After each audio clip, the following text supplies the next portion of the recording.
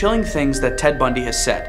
After his last meal, steak and eggs, Bundy was sent to the parish chamber on the morning of January 24th, 1989. When asked if he had any last words, he said, "Jim and Fred, I'd like you to give my love to my family and friends." After that, he was executed via the electric chair. Jim Coleman was Bundy's defense attorney, and Fred Lawrence was his minister. They had both spent a considerable amount of time with Ted Bundy. The story of Ted Bundy is one of tragedy and insanity, one that I hope isn't recreated in the future.